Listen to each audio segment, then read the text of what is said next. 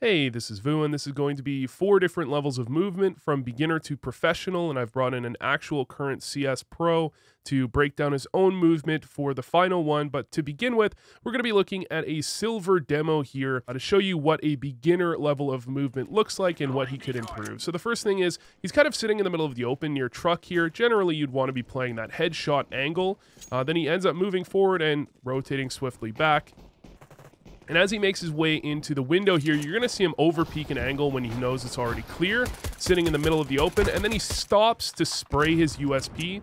Generally, when you have a pistol in hand, you want to be moving at all times, ADing, because it doesn't affect your accuracy too much, and hopefully you can try to get at the higher level shots during that cooldown between hitting A and D, because there's that slight moment of accuracy. But most importantly, you want to be moving the entire time, and you can see that he's also unsure of his positioning as he kind of moved out of that area, went back, moved out, went back, and now he's going to hear a player behind him, but he's just not quite aware enough to take that player down and realize it. So I'll be taking a look at a few different clips from each level to give you a full idea of what it looks like, and we're going to be looking at Zub here again. This time he's got a Negev, which requires exactly 0 movement, and you know, we take those. We take those. Next up, we're going to have Face It Rank 2 with ACSYHY on Mirage here and on an actual gun round as well. He's going to be trying to attack the A bomb site, but you can see some errors here as well.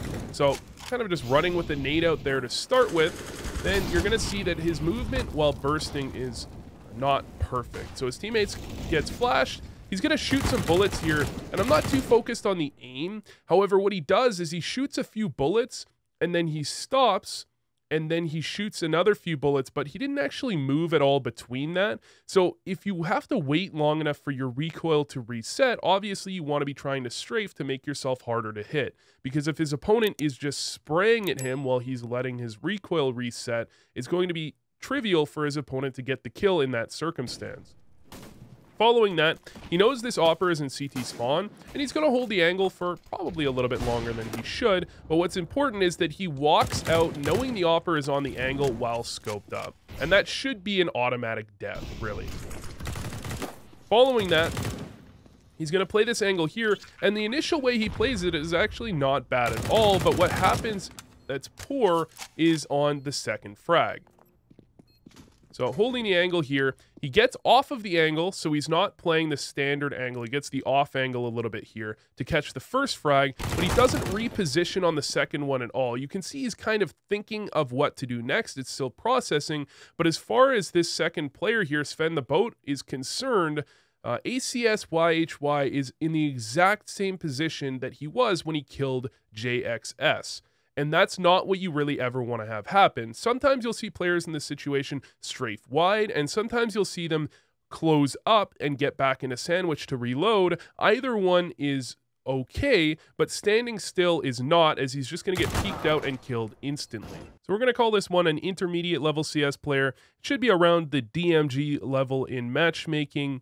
And we've got the player here, Goop, with the op in hand. And movement is fairly important with the op on T side specifically, and you can't just post up on angles. You're going to see he does things a bit more coordinated than you saw in the beginner level plays, but there are still things that are mistakes, things that go wrong, and places where he gets a bit lost. So you're going to see, to begin with here, opping T-stairs, he's moving back and forth, so when this player crosses over, he's not in position, and he doesn't hit the shot quickly enough. He has to strafe out into the angle to hit that shot, which isn't really what you want. Then he follows that with a pretty clean peek onto the player on car, and gets the pretty clean kill as well, although he does do a weird double scope thing. Following that up, he's going to make his way over to Banana, and team has already picked up a couple kills, so they're going to try and head into the B bomb site quickly, and you're going to see the movement here into the bomb site is not perfect. He's going to be hugging the close wall there. Usually you want to be as far away from the close wall as possible when you're peeking out, and if he is going to hug that, sometimes you see people go close oranges like this. However, they always jump on this railing to change the angle of elevation and get a peek out, or they jump all the way up on top of oranges to, again, change that angle of elevation. Otherwise, this play doesn't make too much sense whatsoever. And he also should have been more aggressive because his teammate was taking fire from this player at second oranges, and he was kind of fiddling with his guns, and he was playing a little too scared. Instead, if he had kind of swung out with op in hand, very likely he gets the trade on the initial play. Instead, now he's in an awkward spot, and he's going to go for a peek, and it's just a very weak peek at that. He doesn't peek all the way out to clear the exact angle. He has to strafe while scoped in, and can't blame him for the fact that the smoke in CT spawn was whiffed by whoever threw it. Might have been him, but whoever threw it. But he very likely would have struggled to get that kill on the player there because he scoped in as he tried to walk his way out. It had the right idea. He wanted to scope in as he peeked on the angle, but not the perfect execution. And for the next one of the intermediate level play, it should be around the same rank as it's in the exact same game. And we've got Tavin. And he's going to be on the opposing team, and he's going to go for a peek towards Banana here. And you can see he's just a little too static when he peeks towards Car. When you're playing against Deagles especially, you want to be trying to keep moving as much as possible, because anytime you're standing still, you allow a Deag to kind of peek right into you and get a couple of shots. You can see me on the other side there. I peeked into the angle and got a clean shot off. And obviously that shot doesn't hit in this case, but you never want to make it easy for a Deagle to peek into you and land a clean shot. So standing still, probably not what you want to be doing, and he does that a few times here. He does a good job on the repeat by shooting through the car there, shooting through the wood to get that kill, making sure he's trying to draw out at least one shot before going for the actual peek, and he's just hunting for frags. So going for another peek there, not necessarily recommended, but not too far from what you might expect. And doing it in that way drew out, again, a couple of shots and made it a bit easier for himself, a bit less risky as well. Then, going to wait a little while because the flank went over to the B site from CT spawn. And weirdly, he picks up the op here. Generally, you want to be sticking with rifles in this type of situation, but he does a good job on the peaks. He's making sure he's far from the close wall, which we saw the other player mess up, being very close to the wall. And he's going to be trying to do a fairly similar situation to what we saw from Goop in the previous one, where he's peeking out on a player that's going to be near oranges, except here, again, he's along the back wall. He could be close up and trying to go over the top of oranges, which is something you'll often see. However, that does require some level of timing. So instead, the safe play oftentimes, and the usually smart play, is to stay along the back wall here, strafe along it so that you're far enough from the angle, and you can see Goop is very close to oranges, and he can get a shot off there. So pretty solid movement, a couple of questionable moments, but overall not bad, and that's what you're expecting from intermediate level play. Next up, we'll be looking at this noob called Vu. It is my own POV, and my matchmaking rank isn't perfect, but we'll call this advanced level play. I am around 2500 elo on Faceit or something like that, so I am decent at the game, I hope.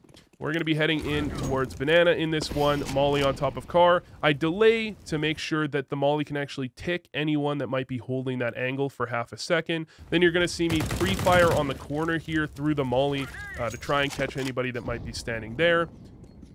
Clearing out each angle one by one, stopping before I actually would notice them, just to make sure that if they are there, I can get the free kill. And then this is a kind of play where you have two options. You can narrow peek towards CT. I feel like the Opper usually wins that one, but oftentimes you can jump across an angle and then they'll peek out into you to try and grab that kill, and it's just a completely free kill for you when they do so. It's fairly rare for an Opper to be holding this angle wide enough to catch you if you jump across, although it does occasionally happen when you're looking at pugs. Sometimes taking that risky play is what you want to do or what you feel comfortable doing. Then I'm going to smoke CT. I'm not sure I spot that guy out in CT actually as he peeks me, but I jiggle just to make sure nobody's pushed through. Then a flash over and a post on top of coffins in case an Opper's there. Usually if they re-peek out on me, I feel fairly comfortable actually winning that engagement. So just another peek, hold that, peek out onto the place below coffins, which is a bit more risky because I'm moving in while scoped, which has cost me a couple of times. So maybe that's why I'm not professional, who knows. And then I'm going to be walking in, and walking, of course, is dangerous walking into an angle, but sometimes the danger is worth the risk as I'm waiting for my teammates to group up with me, but we're 3v5, so I want to up the pace at least a little bit and get some more further control before they get to me, even though it's a bit more risky. And still just clearing out angles, walking into that angle there, again, potentially not perfect, but sometimes you have to do it. And missing the jump up onto the ledge there, you know, it happens to the best of us. And just some kind of crazy movement to try and get kills back, but unfortunately CT not smoked. So next up, we've brought in the big guns. We've finally made it. Got another pro player on the channel other than Vu. It's Drone, ex-Envy, North American professional. Let's see it. Hey guys, I'm Drone, and I'm going to go through a couple clips I have and explain my movement a little bit and how I get these kills exactly and how it helps me. So on this overpass round, I'm going down con with a scout. You know, I'm obviously walking so they don't know I'm going to peek them down here if there's a player holding for me. I set up for this peek preemptively, like I know I'm going to take this peek. So I'm positioning myself, putting my crosshair about where I think it's going to be when I peek the angle. I'm expecting him to be holding on the left against that wall, you know, just around the corner. That's the angle I'm playing for. So I'll actually scope before I peek in the position where I think when I move my body out, my crosshair should be about on his head. I prefer scoping before I peek rather than peeking, you know, scoping and then flicking or whatever else. I feel like it's more consistent for me. So here I'm going to take this peek. I swing wide and quickly. I don't jiggle because even though I know the probability of an opper being back there is pretty high, I know he's not super ready for me to, you know, swing on him. And especially with a scout, you move pretty quick compared to with an op, so he might not be holding as wide. Just try to get a quick shot off. I missed him. And after that, I know that I'm getting flanked. You know, I can hear the footsteps, so I turn around and get a pretty quick counter strafe with the scout shot.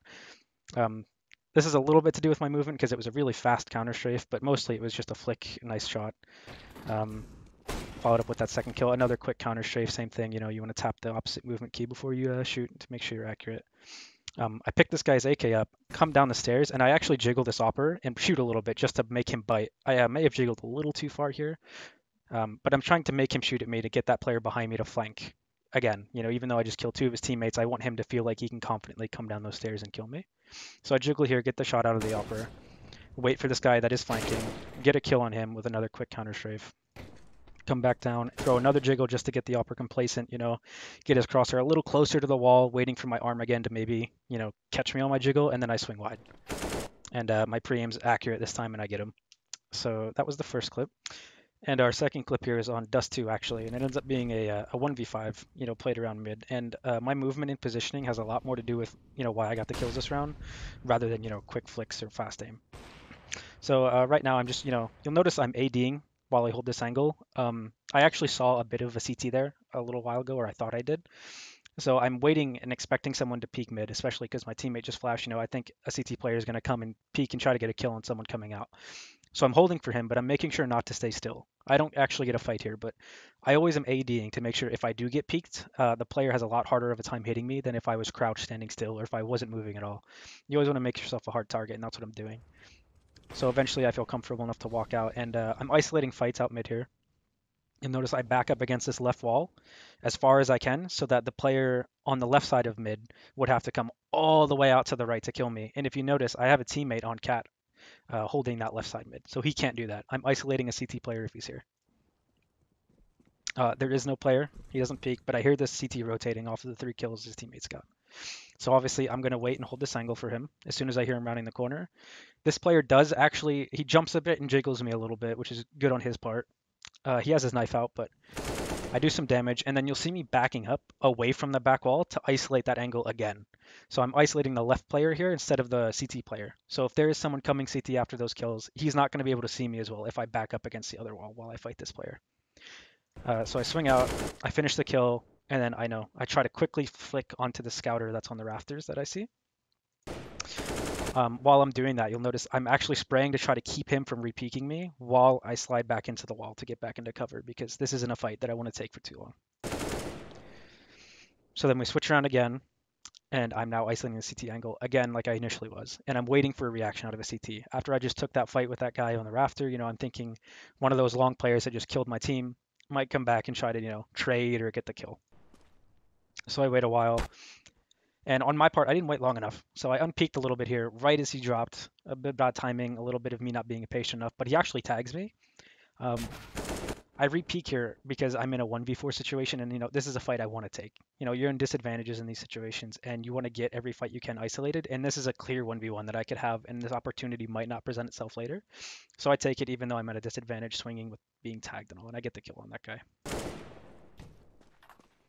And then I realize, now I have an isolated 1v1. This guy I shot at earlier, I heard him up a little bit. He's still left mid, still scouting. I know he's not going to push me while I took that CT fight. He has a scout. He's playing the 3v1 a little safer now that it's gone from a 5v1 to a 3v1. But I know he's not going to have taken a big fallback, or he's not going to be pushing. So I know he's around that same area, probably holding for me to repeak.